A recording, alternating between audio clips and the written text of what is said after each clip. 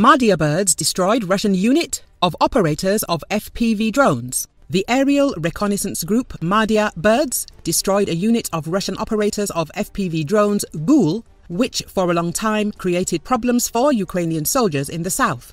Madiar wrote about this on its Telegram channel and showed a video. Burns in Worm timeline.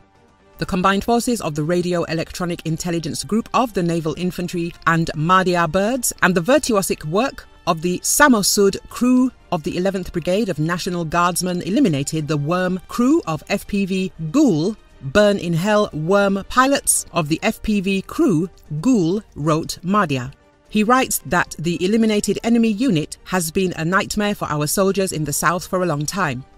But we're already here. 2 white Ladas are already waiting. Worms from the doomsday should get ready, the commander of the aerial reconnaissance warns. In June of this year, Madiar Birds showed the destruction of the 8th Russian enemy complex, MUROM-P.